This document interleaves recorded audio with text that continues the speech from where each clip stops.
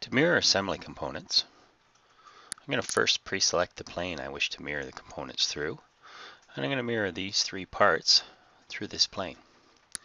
Next, I'll select the drop-down arrow below Linear Component Pattern, select Mirror Components. My mirror plane is selected.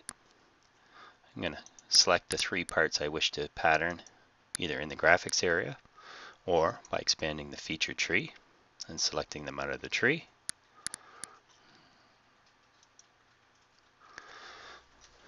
Next, I'm going to click on the little blue arrow telling me to go to the next step.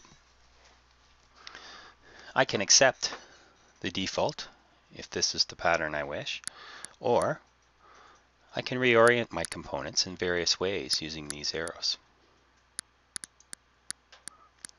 For my case, I do want the default mirror, and I'm not worried about the center of mass mirroring.